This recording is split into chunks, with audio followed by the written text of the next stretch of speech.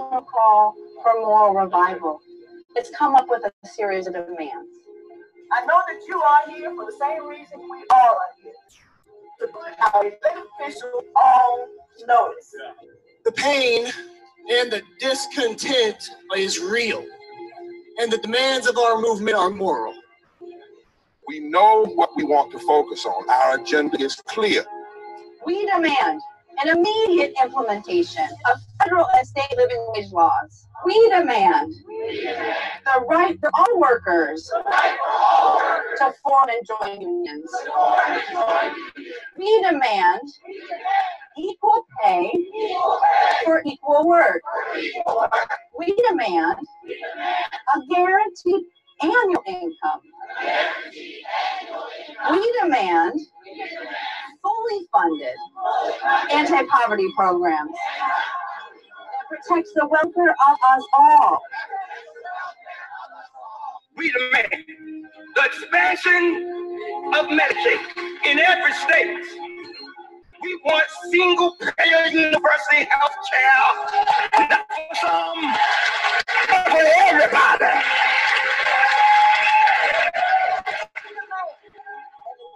Restoration of the Voting Rights Act. We demand an end to racist gerrymandering. We want early registration of 17 and 18-year-olds. We want registration to vote at age 18. If we can be drafted for war at 18, we ought to be able to vote automatically at 18. Early voting in every state, same-day registration, and the enactment of Election Day as a holiday.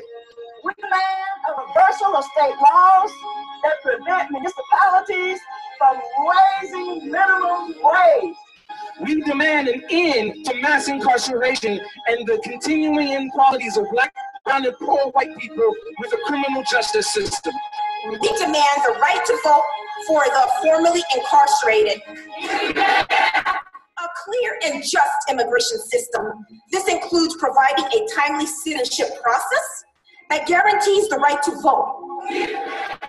The First Nation, Native American, and Alaskan Native people retain their tribal recognition as a nation, not a race. We demand decent housing. We demand relief from crushing household student and consumer debt. Equity in education. We demand an end to the resegregation of schools. We demand free tuition at public colleges and universities and an end to profiteering on student debt. Equitable funding for historically black colleges and universities. We demand the repeal of the 2017 federal tax law. And we demand that the wealthy and corporations pay their fair share. We demand an end to military aggression and warmongering. We demand a stop to privatization of military budget and any increase in military spending.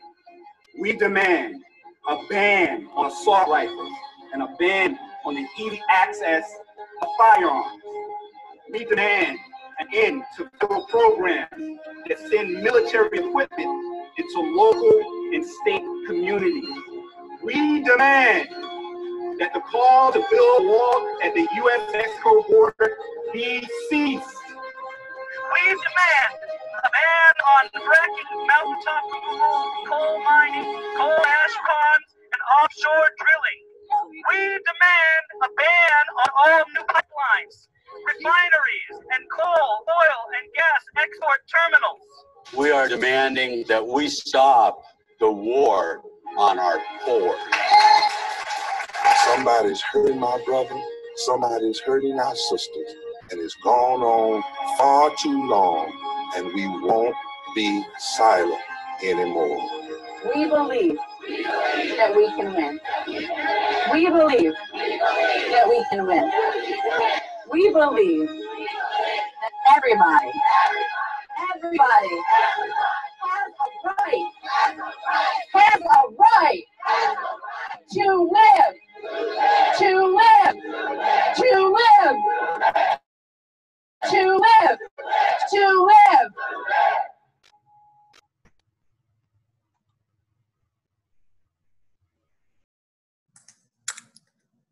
Good afternoon, and thank you for joining us for this very important conversation on the people's health in crisis, reflections on poverty, racism, and the fight to defend democracy with Reverend Dr. William Joseph Barber II and Reverend Dr. Liz Theoharis. On March 14th, less than 1 week after the COVID-19 pandemic was declared a national emergency, the Poor People's Campaign, a national call for moral revival, began to sound the alarm about the devastating impact we are now witnessing. They recognized then that the emergency resulted from a deeper and much longer term crisis, that of poverty and inequality, and that of a society that ignores the needs of the 141 million people who are poor and low income in this country.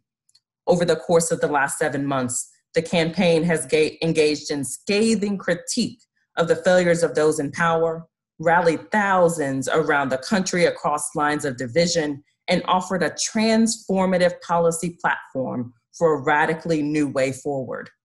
Today's conversation, sponsored by the Harvard FXB Center for Health and Human Rights and the UCLA Center for the Study of Racism, Social Justice, and Health, is designed to offer insights into the current moment from a movement that has engaged in intensive, deeply political, nonpartisan organizing that is building power among the poor and dispossessed all across this country. By focusing on the interlocking injustices of systemic racism, systemic poverty, ecological devastation, and militarism, by challenging the false narrative of extreme religious nationalism, and working alongside directly impacted leaders, this movement offers an antidote to the times in which we live. Now I'll turn to Dr. Mary Bassett, Director of the Harvard FXB Center for Health and Human Rights, for additional opening remarks. Again, welcome. Thank you for those inspiring words, Dr. Barber, and especially for inviting me and the FXB Center for Health and Human Rights to be part of the Poor People's Campaign's Health Justice Advisory Committee that has focused on COVID-19 since March. I'd also like to thank the UCLA Center for the Study of Racism, Social Justice, and Health and its director, Dr. Chandra Ford, for co-sponsoring this important conversation. Over the past months, it's become abundantly clear that the United States, one of the wealthiest, most medically advanced countries in the world, has tragically failed to respond to the biggest public health threat of our time. But this was never a failure of health professionals. It was and continues to be a political failure, a governance failure, a failure to act. With over 225,000 Americans who've lost their lives to COVID, with a number of new infections rising each day and breaking new records, and with the deep injustice revealed in the disproportionate impact on communities of color, where Black, Latinx, and Indigenous communities face a mortality rate that's threefold higher than among white Americans. Well, with all this, it can be hard not to despair. But today's conversation is one of hope. Less than a week before final voting in the United States election, we are honored to have the co-chairs of the Poor People's Campaign, Reverend Dr. William Barber and Reverend Dr. Liz Theoharis, join us to talk about the people's health in crisis, the fight that we must join to defend democracy and end poverty and combat structural racism. When I joined FXB, I really hoped to have Reverend Barber come speak, and we never imagined then the circumstances that we would be facing now. It is inconceivable that the COVID-19 death toll would be as high as it is today if the current administration just believed in science. And as the editors of the New England Journal, all of them, have clearly noted, and this is our most prestigious medical journal, our current political leaders have demonstrated that they are dangerously incompetent and they must be voted out. It's also worthwhile reflecting on whether we as public health and medical communities, with our commitment to expertise, to neutrality, whether we could have done better. whether by historically staying in our lane and refusing to become passionately involved in politics and political advocacy, did we unwittingly help pave an open highway for COVID-19? So today is our opportunity to commit to doing better, to learn from leaders in movement building. And we will speak about poverty, about affordable housing, precarious jobs, about low wages, mass incarceration. We will talk about racism because this is public health. These are the root causes of COVID-19 and other health inequities. As a former health commissioner of New York City, my hope is that this moment, of which today's conversation will be an example with some outstanding epidemiologists participating, that this moment will endure and transform how scientists engage and participate in political life. It's not enough to simply vote for new leadership. Whoever wins this election, we must commit to using our expertise to bolster movements like the Poor People's Campaign, because it is these movements that will save lives. So we have a great program today. Dr. Zinzi Bailey, Research Assistant Professor at the University of Miami, J. Weiss Institute for Health Equity, is going to be leading the conversation with Reverend Barber and Reverend Theoharis. Then we're going to take your questions. You can add your questions as we go along using the Q&A function in Zoom or the comment function in Facebook. And we have a lot to talk about. So let's get started. Dr. Bailey, over to you. Thank you, Dr. Bassett. So thank you guys for joining us and tuning in. I want to get right into this kind of discussion. I want to introduce our two distinguished guests ahead of time. I'm going to shorten their bios, but you can check them out on the event page and check out all of the bios, right? We're here to see and listen to Reverend Dr. Barber and Reverend Dr. Theoharis. The Reverend Dr. William J. Barber II is the President and Senior Lecturer of Repairers of the Breach, Co-Chair of the Poor People's Campaign, a national call for moral revival, Bishop with the Fellowship of Affirming Ministries, Visiting Professor at the Union Theological Seminary, pastor of the Greenleaf Christian Church, Disciples of Christ in Goldsboro, North Carolina, and the author of 4 books. So that already is quite a bit, right? Check out more on the event page. The Reverend Dr. Liz Theoharis is a co-chair of the Poor People's Campaign and serves as director of the FXB Center and founder coordinator of the Poverty Initiative. She has spent the past 2 decades organizing amongst the poor in the United States, working with and advising grassroots organizations with significant victories, including the Coalition of Immokalee Workers, the Vermont Workers Center, Domestic Workers United, the United Workers Association, the National Union of the Homeless, and the Kensington Welfare Rights Union. So with all of that, I want to get us started with one key question, right? So we're less than a week away from one of the most consequential elections of our generation.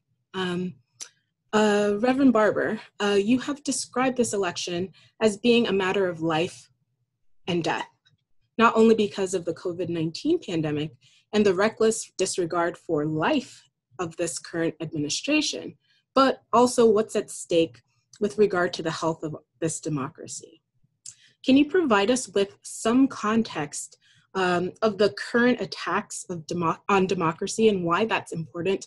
It's so important to be engaged during this election cycle? Well, I can. Thank you so much. And let me thank, of course, Reverend Dr. Liz, our co-chair, for joining me, and thank Dr. Bassett, Dr. Barber, and Dr. Ford for their great advisory to the PPC campaign, because we wanted to be out front on these issues. We knew that going into them, the one group that would be left off if we didn't fight would be the poor. poor and low wealth people. Now, I want to say that we're in the middle of this election because a lot of people are voting already. And one thing that we cannot have, or we cannot just think about, I think we have to think about this election. It cannot be an election to go back to normal. Mm-hmm. Normal was killing us. I just got off the phone with brother Coates, Tanisha Coates, and we were talking about this very issue. One of the things that I've been reading today is Isaiah 10, verses 1-3, being a preacher. It's an ancient text honored by Muslims, Christians, and Jewish people. And it simply says, "Woe unto those who legislate evil and rob the poor of their rights and make women and children their prey." And you know, prey is something you kill, something you devour. A few weeks ago, I was at the National Cathedral, and actually it was not a few weeks ago, actually it was in June, and June 14th, I believe, and I preached a sermon entitled, "America Must Decide That Death is Not an Option Anymore." The argument was that in the real sense, the battle of our democracy has been the battle for life and death. And I could trace it, I won't do it now, how public policy is really about who lives and who dies. A real sense that we've always faced the challenge of addressing necropolitics, the politics of who lives and who dies. And all policies to some degree has what I call a DM on the DL, a death measurement on the down low. Now, we talk about death when we see police violence and killing because, well, we talk about it if somebody gets it on camera, and then it becomes a big issue. But the reality is that there are policies, and while that's horrendous and horrific and horrible, and we ought to deal with police violence, even in terms of racism, we cannot limit our conversation to racism just to police brutality and killing, nor can we limit our focus at what's killing Black folk to just police killings. That's a form of necropolitics, not the only form. And we have to be very careful. Furthermore, when it comes to life in general, a lot of death measurements. So let's just take a look. Before COVID, I think we have to start there. One of the things, Dr. Bassett, I'm so concerned about is people that act like things got bad when COVID happened. Now, things got worse when COVID happened. And things are going to get catastrophically worse. We just did a study with the Economic Policy Institute that what's going to happen if we don't have a real serious change in the first few days of the new administration, hopefully. But things were already bad. People were already in depression. Poor people. There were 140 million poor and low wealth people in this country prior to COVID. 43% of this nation, 66 million white people, 26 million Black people. That's 61% of Black people and 30% of white people prior to COVID. 68% of Latinos, 68% of indigenous people. But here's the other piece of that we don't often talk about. 700 people were dying a day from poverty before COVID. Now think about that. 7 people die from what's that smoking that they were doing, the vaping? From vaping. 7 people died from vaping. And we had a White House briefing, congressional action. Prior to COVID, 700 people were dying a day from poverty and no action. So it's almost hypocritical to some degree for some people to be so upset about 1,000 people dying a day from COVID, when what we should have already had our conscience seared because 700 people were dying a day from poverty. Didn't have to be. Before COVID, 87 million people were uninsured or underinsured. And I think some years ago, up at Harvard, I don't know about UCLA, Dr. Ford, but there was a study done of how many people die for every 1 million people who are not insured. I mean, there's a DM on the DL in every piece of public policy. Before COVID, there were 4 million people get up every morning, could buy unleaded gas, can't buy unleaded water. If you trace that all the way down, you can trace that down to a death measurement. We were spending $800 billion a year on war economy. If you trace that down and look at the money we put into war, 54 cents of every discretionary dollar, less than 16 cents of every discretionary dollar goes to living wages, healthcare, infrastructure, and environment.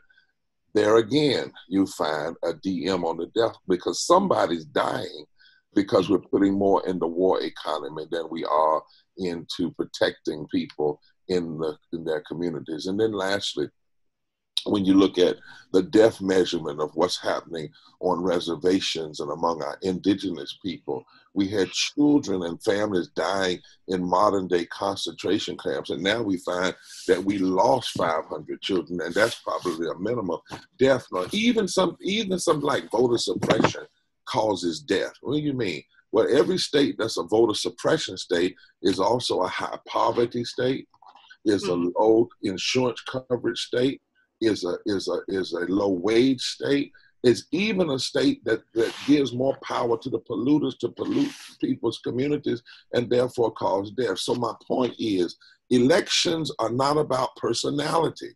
They're about public policy.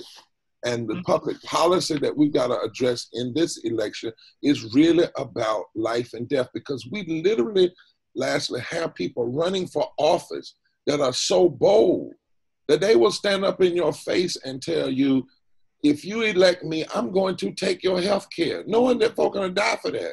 If you elect me, I'm going to deny COVID and deny the science, knowing that people are going to die. If you elect me, I'm not going to increase the living wage. So that means 49 million people work every day and live in poverty. And 49 million people could be lifted out of poverty if we just raise the living wage to $15 an hour. Elect me, and I'm going to deregulate the polluters even more. What they are basically saying is, elect me and I'll kill you.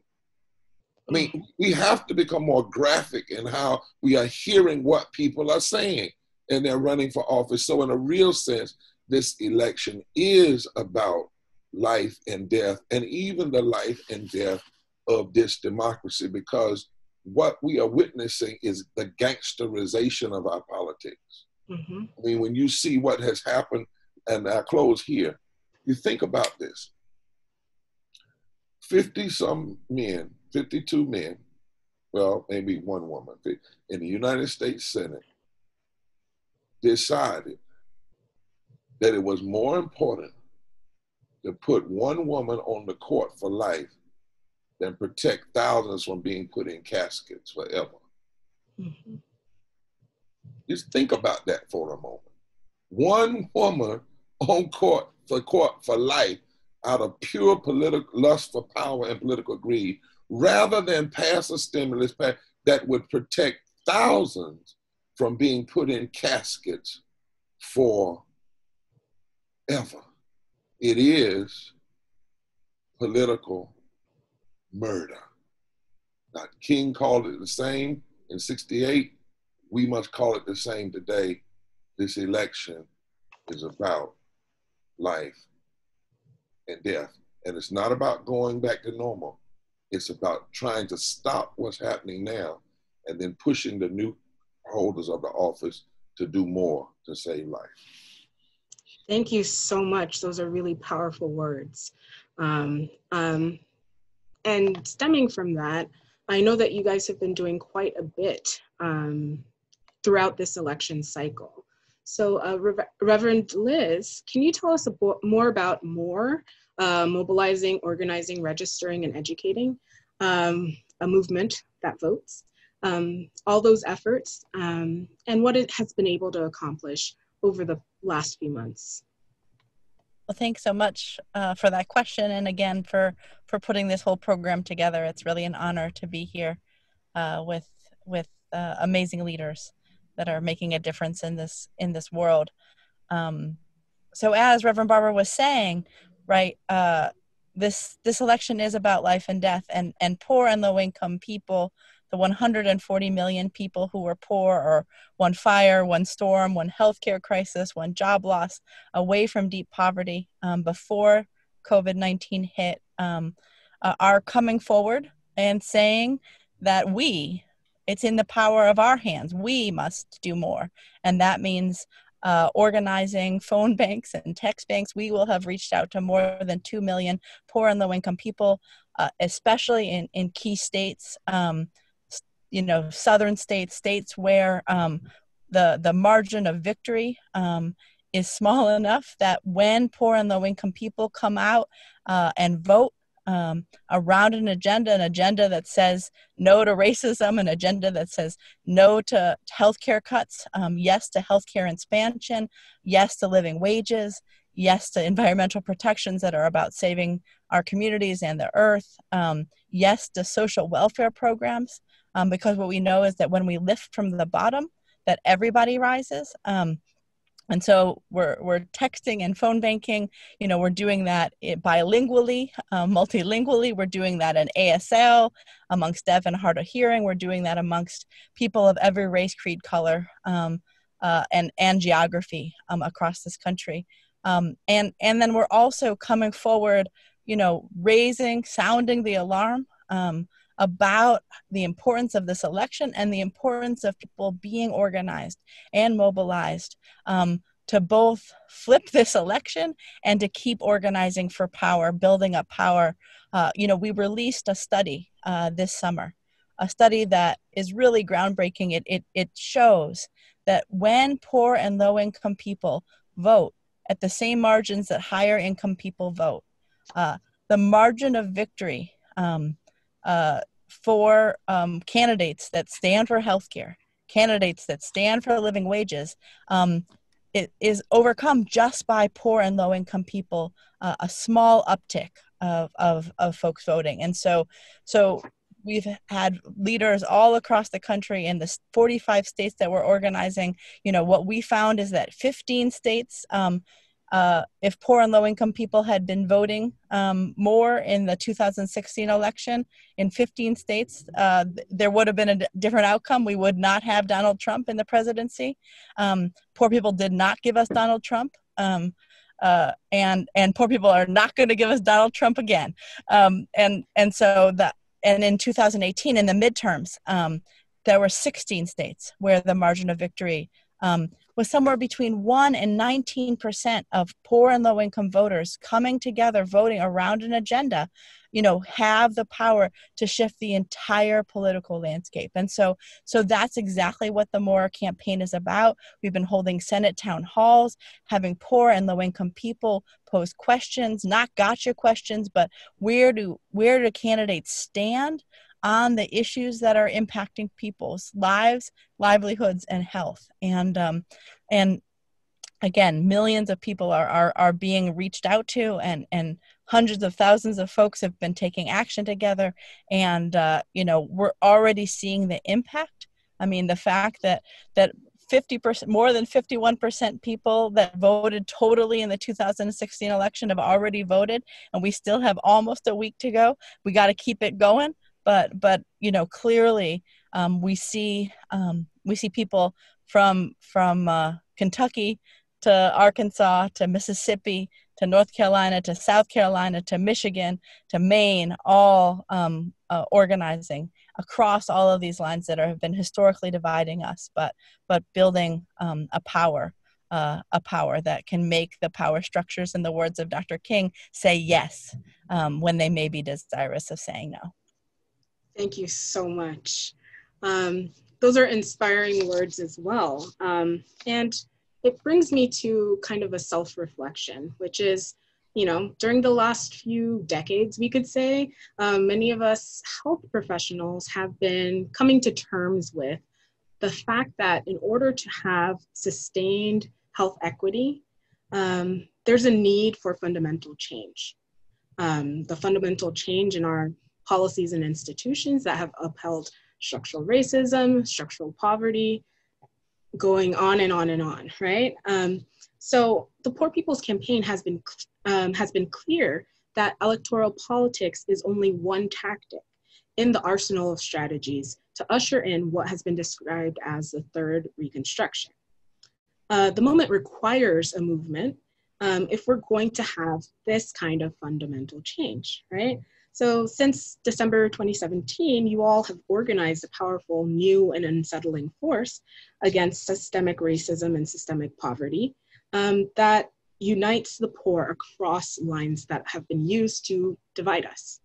Reverend Liz, can you tell us about the origins of the Poor People's Campaign and the work that has gone into reviving the movement that Dr. King envisioned over 50 years ago?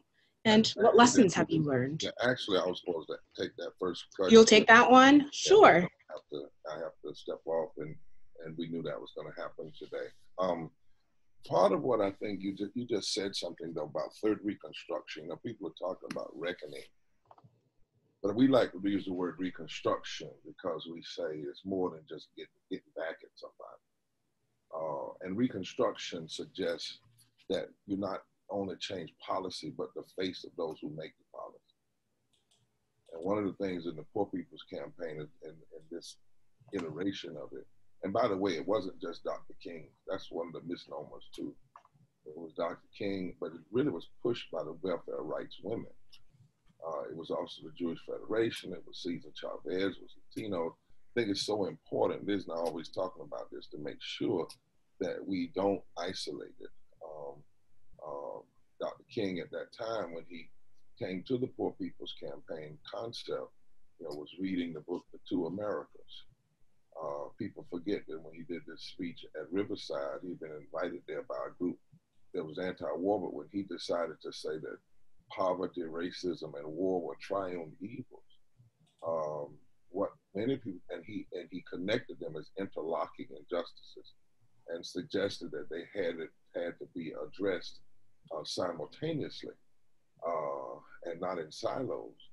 150 newspapers wrote against him the next morning. Civil rights organizations, prominent civil rights organizations, wrote resolutions against his stance. Churches backed away from it. I mean, it was not an easy path to take, but what he was trying to show us, and what we continue to pick up not only from him, but reaching all the way back to the Reconstruction movement of the 1800s, when Black and white and poor white folk came together after the Civil War to say we need to be united together around some common agendas.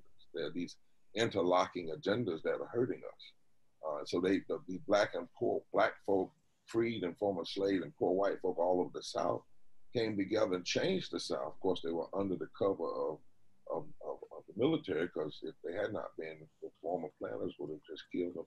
But they worked together for public education. They worked together for better wages and criminal justice fairness. They even worked together for health care. We talk about right now in this moment where people want to take away health care. Well, this is not new. The time that we have seen the worst goal to take away health care that's already in place was when the former planters and former slave owners took over the government again, cut taxes, and in 1868, I believe it was, they ended the Freedmen's Bureau hospitals that were actually giving health care to Black and poor white folk, right? So some of this stuff is not new, for lack of a better word. It's regurgitated evil. And I could call it something else, but I won't since I'm on this. but the Reconstruction is not just about a change in policy, it's about a change in the narrative. It's about a change in the person, the people who make the policies. And one of the things that we're saying, and the lesson we are clear on the Poor People's Campaign, is that systemic racism, and by that we mean all forms of racism, not just to Black people, brown people, indigenous people, systemic poverty, ecological devastation, denial of health care, the war economy, and the false moral narrative, religious nationalism must be seen as interlocking. In other words, that while we work in our silos, there must be a campaign that refuses to go into silos but see how all of these things are connected. In other words, you can't be concerned about changes in healthcare policy and not also be on the front line of addressing voter suppression. Right. I mean, you just can't, because you can't, because if you don't address that, for instance, you can't even really be concerned about changing healthcare in this country and not be specifically also engaged in the fight to stop racist voter suppression in the South. Because the southern states are not red states. They are unorganized, low voting states.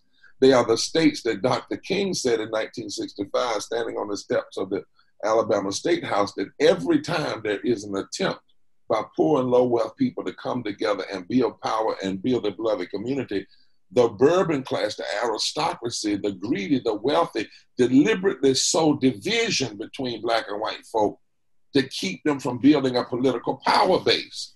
And so if you know that history, then you understand that the plan of locking up the South from Maryland to New Mexico and holding hostage of 193 electoral college votes and plus 30 members of the United States United States Senate is all by design. It's an illusion.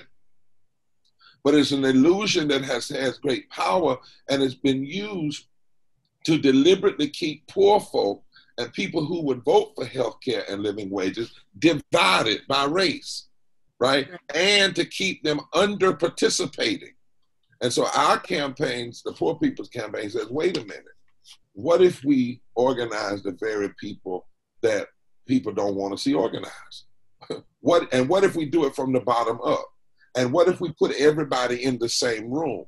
And what if we organize around these interlocking injustices? And what if we can put together, white women from West Virginia and Black women from Alabama?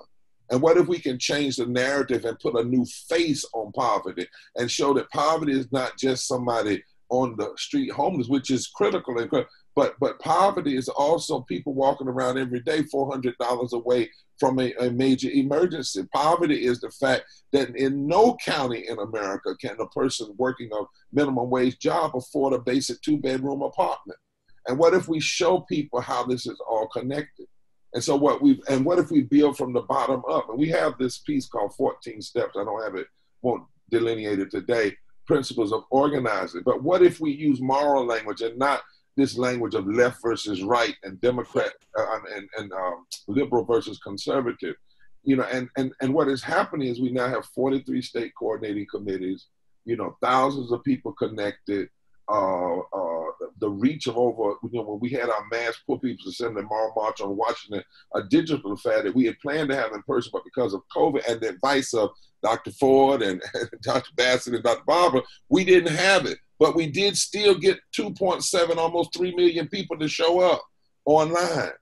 And it's showing that there is a hunger to address these issues of poverty, which, as I said, was 43% before COVID, over 50% and headed higher since COVID. But the point of the poor, and notice lastly, Poor People's Campaign, national call for moral revival. It's long, but every word is important. Number one, poor people. People say to us, don't call it poor people because poor people are offended by being called poor. So we asked poor people, and they said, hell no, we're not offended by being called poor. We are poor. We're glad somebody's finally talking about us. What we're offended by is a nation that would let this many people be poor.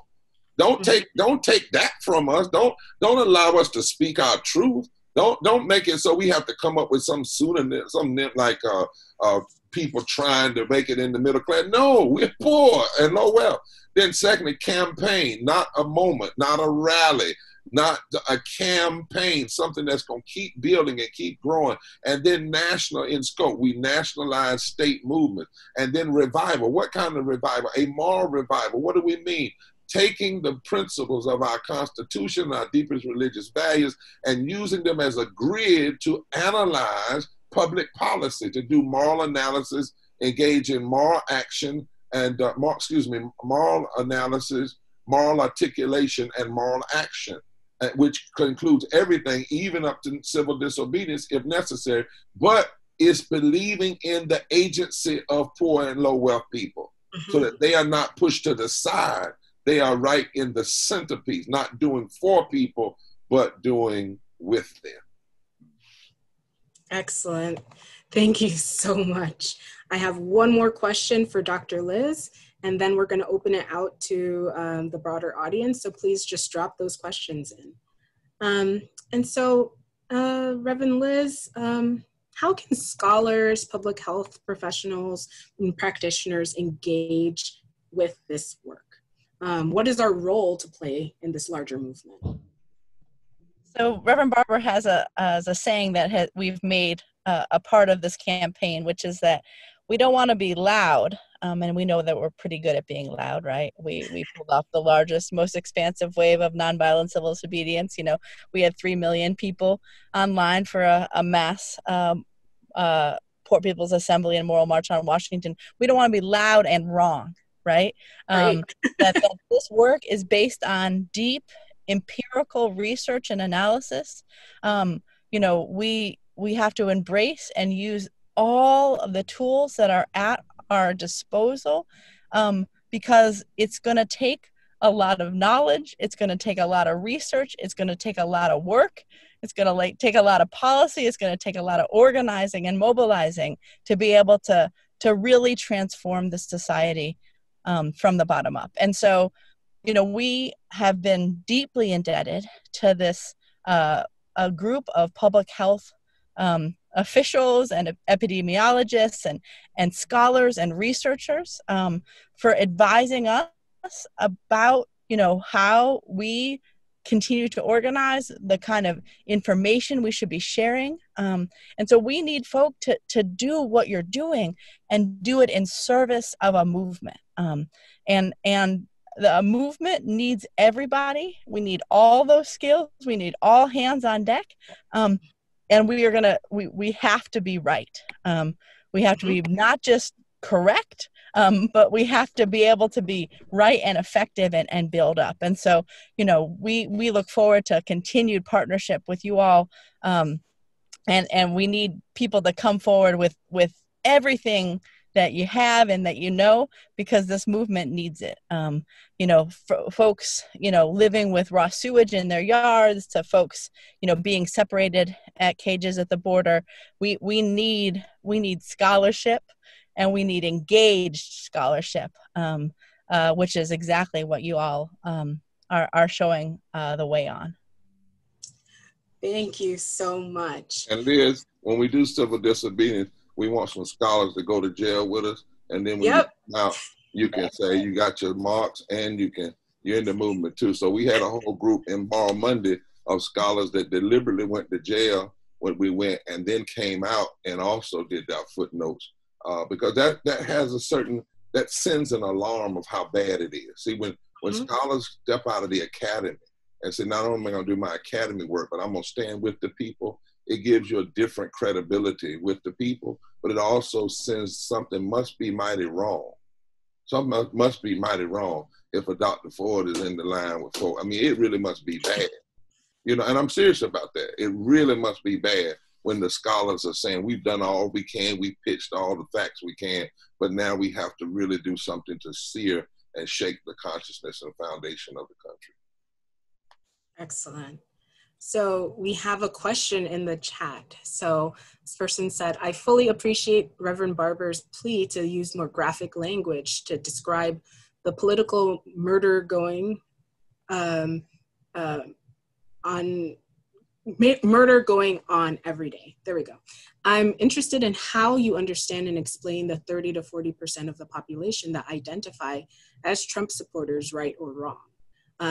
They know that he puts children in cages and don't care. That base is instrumental to electing right-wing officials in many states and in rural and small towns, even in blue states. How do we reach them?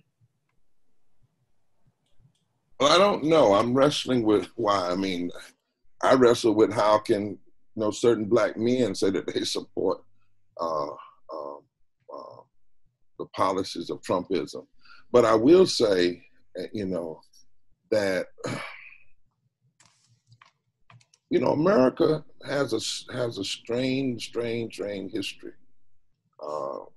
if we had voted on, if we had put the Voting Rights Act to a popular vote, it probably wouldn't have passed.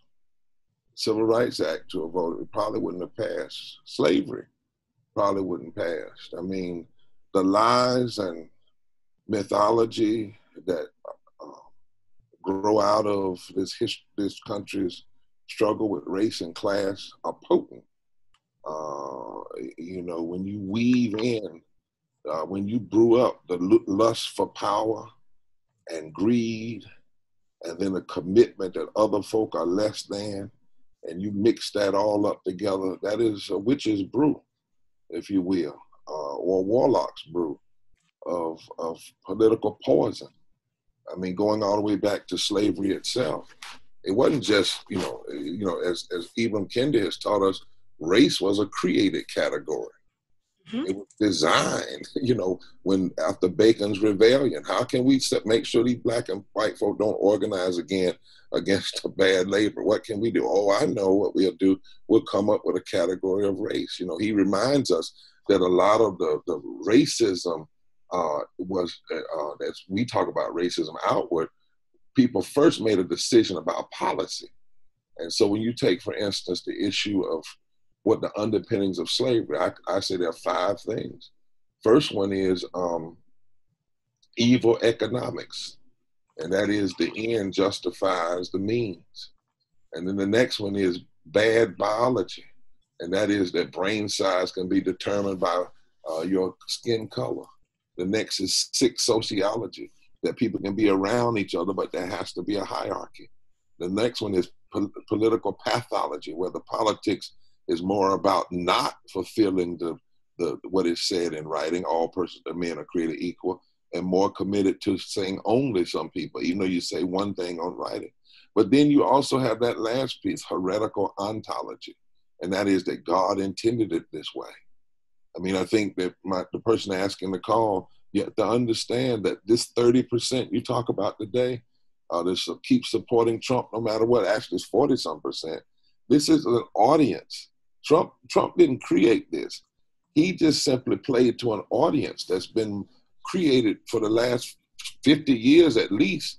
Pat Buchanan and Kevin Phillips in 1968 went into Nixon and said, we can tell you how to hold on to power and control the South for the next 50 years. He said, how do you do it? He said, we got to play on those who hate the gains of the civil rights movement. We've got to engage in something called positive polarization. We must intentionally divide the country for political power. We must exploit the division. This was in a memo to the president. It said, if we split the Democratic Party and split the country, we'll get the better half. And we have to constantly split it. Now, we can't do it with overt racist terms. We can't call people the N-word because that worked in 54, but it won't work in 64 and 68. So what we have to do now is start talking in code. And we talk about things like force busting and states' right. And then we even have to go further and get more abstract and talk about tax cuts and make people think that somebody else's benefit is the reason that they're suffering. And if we do this, they said we can control the large part, the whole South, parts of ethnic conclaves in the North for 50 years. That was 52 years ago. And a lot of money was put behind that. Mm-hmm. And a lot of books were written about that. And think tanks were put behind it. The Koch brothers decided in the 1980s, in an article that was printed in the New York Times, they said, we're no longer going to vote for or put forward Messiah candidates. We're going to fund think tanks. We're going to fund organizing. We're going to fund ways of talking about suppression that doesn't sound like it's suppression. We're going to put money there, and then we'll create a movement that can punish our friends, our enemies, and reward our friends. And we'll take any candidate because we'll be able to mold them. So I just want to say to the person who asked this is an audience. But Jonathan Shell's book said to us, it is an illusion. And that's the part I don't want us to miss. We keep, for instance, talking about Trump. Well, Trump didn't get into office by himself. 62 million people voted for him. 65 million people, however, didn't. He didn't win. He won an election based on the electoral college, and 100 million people stayed home. So what has happened in this culture, too many people have decided to be spectators. We're allowing people to do stuff to us as though we are only the spectators. And what our movement is saying is we must do more. There's actually more. Even those horrific numbers, 140 million poor people, so forth and so on. The flip side of those numbers is more power there. A third of the electorate right now 30% of the electorate is poor and low wealth people. 64 million poor and low wealth. Only 29 million voted last time, 34 million. So we're going to have to change the conversation. And the larger question is not, how do we change the 30% that supported him? Is how do we move the 100 million that set out? That's the larger question. And how do you do that? Well, you gotta either have a movement that will force the politics to deal with where people are and talk about the real issues of facing them. One of the things that we say all the time, Republicans tend to racialize poverty, Democrats tend to run from poverty. We have to deal with the reality of poverty, the reality of racism, a grown-up conversation, focus on policy agenda items. And what happens is that people will begin to connect their vote and their political activism to their very lives. That's what has to happen. And we cannot overestimate the power of extremism. And we then underestimate our own power. We can't make either mistake in this moment. Thank you.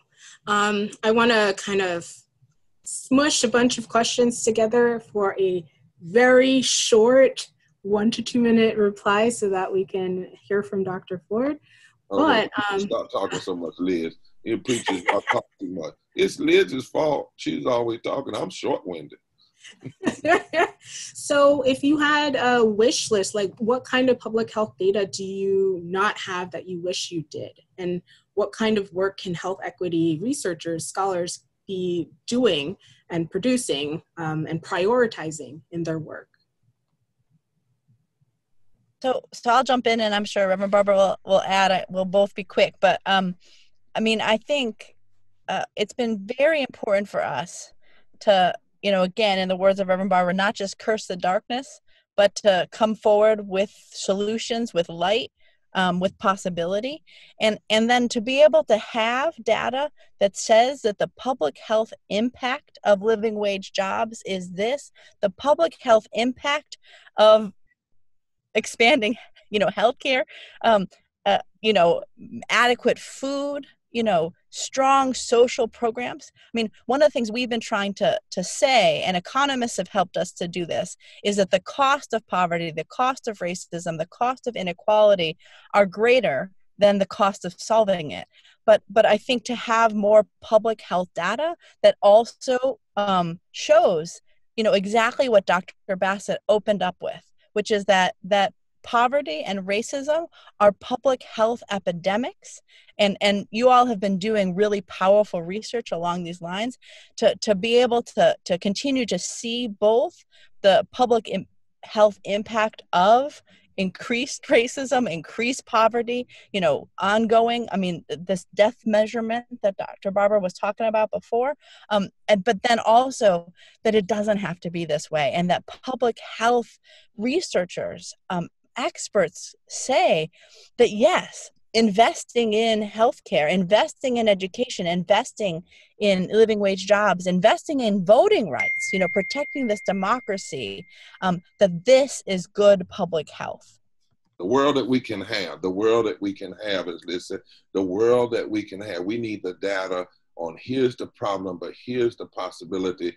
Right now, for instance, I wish we had data on, I hear people saying, that yes, blacks are 3-4 times more likely to die. But I want to also, that says now, is that black folk or is that black poor people?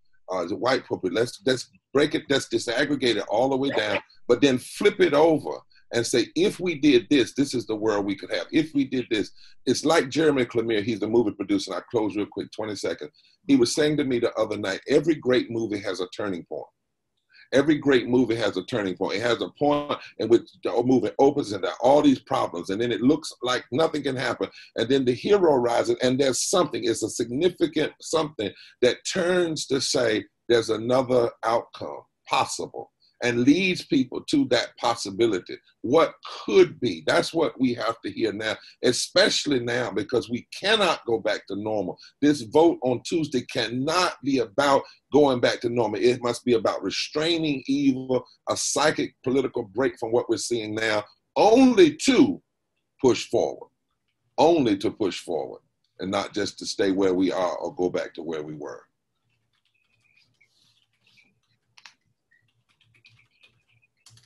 Thank you so much. We are at time for our question and answer session.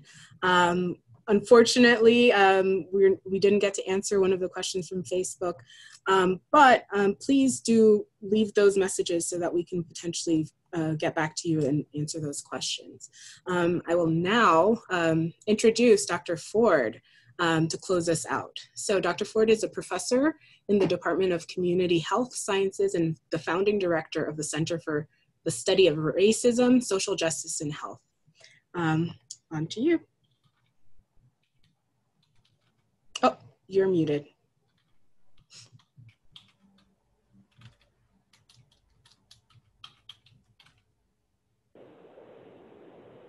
Thank you. And I want to thank Dr. Bassett and the FXB Center for inviting me to be involved with this. I also, let me share my screen.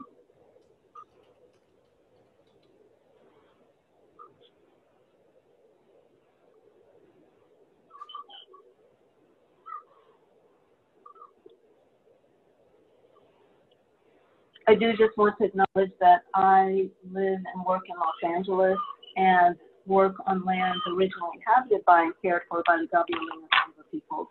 And certainly we cannot talk about racial and social justice without acknowledging that even we who are affected by racism and other inequalities nevertheless benefit from injustices afforded against the indigenous peoples of the Americas. So I just want to say a few words about why I think it's important for researchers to be involved here. As the name suggests, the novel sudden acute respiratory syndrome coronavirus 2 or SARS-CoV-2, which is the virus that causes COVID-19, is new. The evidence to date suggests this virus has never existed in human populations before. In contrast, neither racism nor poverty, nor the struggles to overcome them are new. They are not new in the world, and they are not new in this country. There are, however, new tools in the field of public health that enable epidemiologists and other researchers of conscience to document these forms of oppression with great precision, map their spread across the nation, estimate the amount of death and disease they cause, and, most importantly, provide evidence that supports the movements for social and racial justice that communities are waging for themselves. We, social epidemiologists, and other scientists of conscience stand with the Poor People's Campaign and Repairers of the Breach in recognizing as egregious and intolerable the levels of poverty that exist in the United States today, the extraordinary resource gaps between the wealthiest and the poorest people, and the rates of death and disease these social injustices produce. There is no conflict of interest when scientists who are trained to be objective stand for justice. A substantial body of evidence links poor health to racism, poverty, and other social determinants of health, and what we might think of as societal determinants of health. So the science is clear. These injustices are needless. The health inequities they produce are preventable.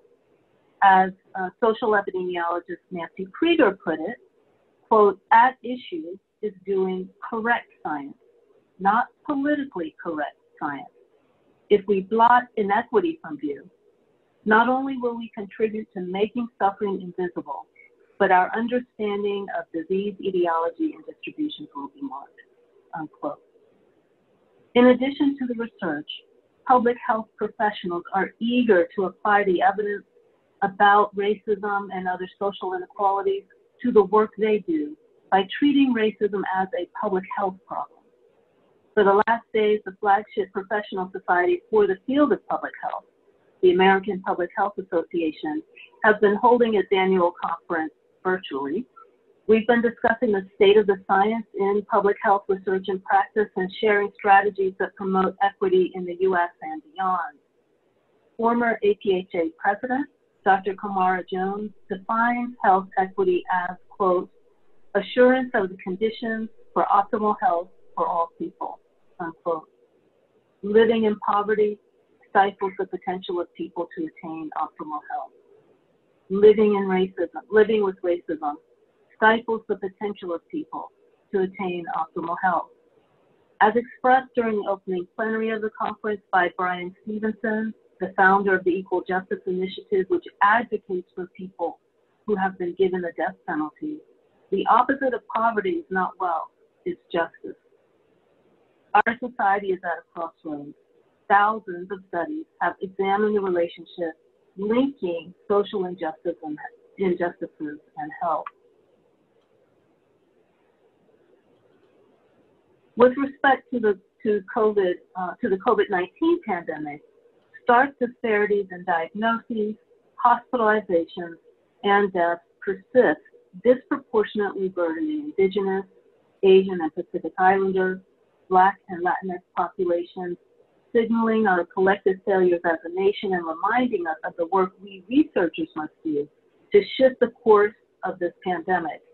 We've learned much about the nature of racism and poverty in society.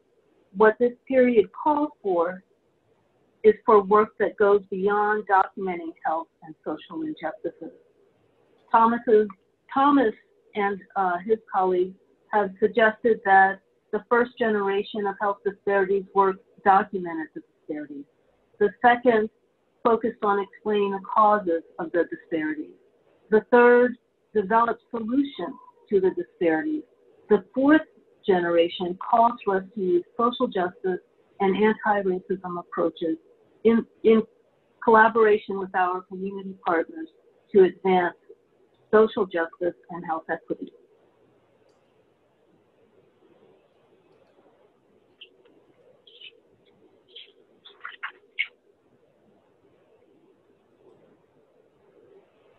It calls for science rooted in justice and equity and a two-way bridge connecting research in the academy with movements in the street.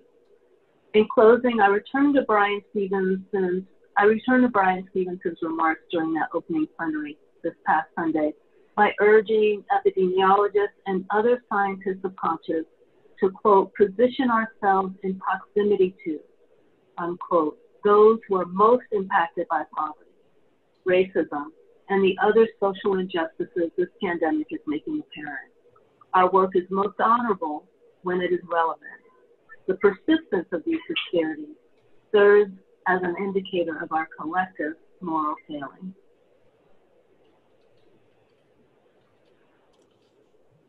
Thank you so much, Dr. Ford. I know we're a little bit over. I just want to thank you guys for all participating and watching and engaging with us. And I invite you guys to actually go to hsph.me/thepeopleshealth for more information and links that were shared in the chat and other ones that you might want to check out. So thank you so much and have a great evening.